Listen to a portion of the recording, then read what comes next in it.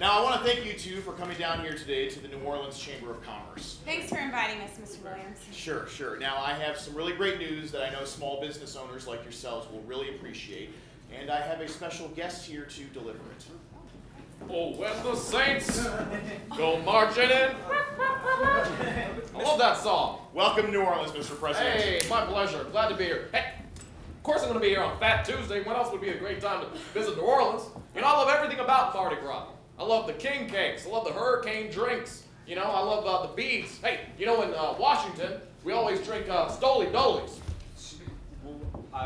What? It's a Stoli vodka with pineapple juice. It's like John Boehner. You know, it's white and frothy, and if you're not careful, it's going to fuck you up.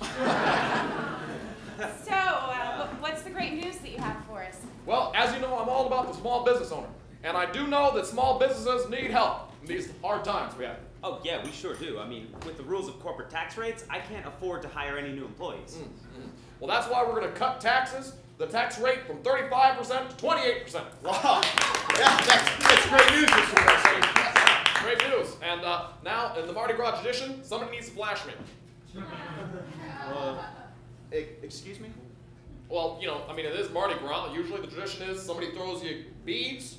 You got to flash them. You know, I just threw you a gift. Kind of like beads. I'm not sure that that applies to this. Oh, come on. I am okay with it. Really? Yeah! That's what I'm talking about. Yeah! All right. Yeah, there you go, buddy. Hooray! All right, beads for you. Yeah.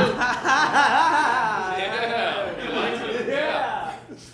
Okay, well, cutting the tax rate is the start, but we need more than that. Yeah, she's right. I mean, big corporations are still going to outsource their jobs to foreign countries and get those same tax breaks. All right, how about this? How about this?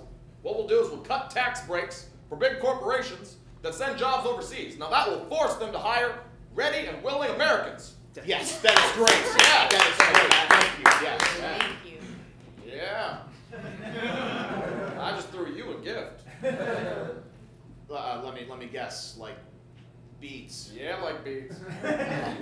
Come on. Show me the good stuff. Well, if that's what you require. Yeah, that's what I require. Yeah. Oh, come on, give me a little shuffle in there. Come on. Yeah. Okay, all right, you get one little one. Okay. Next time, put your heart into it.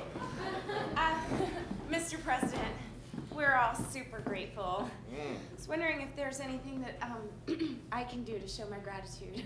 Well, yeah, I'd like to taste your king cake. Oh, Mr. President! That's not a euphemism. I actually would like some king cake. You know, Michelle won't let me eat cake at the White House. So if you could bake me a king cake, that'd be awesome. Oh, sure. But you know, if I bake you a king cake, that's kind of like beads.